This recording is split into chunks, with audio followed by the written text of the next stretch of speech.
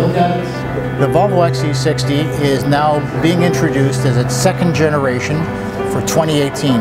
Our Volvos have emergency brake assist, automatic braking up to 130 kilometers an hour. We have accident avoidance. The car will brake for you when you're coming into oncoming traffic. The car has rollover protection. It has also an additional safety cage made out of boron steel, resulting in a very safe cabin for the passengers. I like the comfort factor. I just love the security of driving a really safe car. I think they're sturdy, they're safe, the seats are comfortable.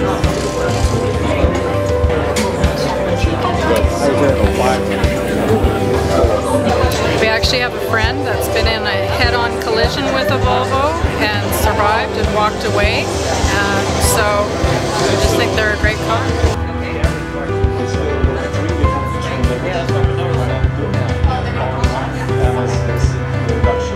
The 2018 XC60 consists of 3 different versions, the T5, the T6, and the T8. All, of course, are all-wheel drive and loaded with the latest safety and semi-autonomous features. They're awesome. I mean, basically it's like a laptop of wheels.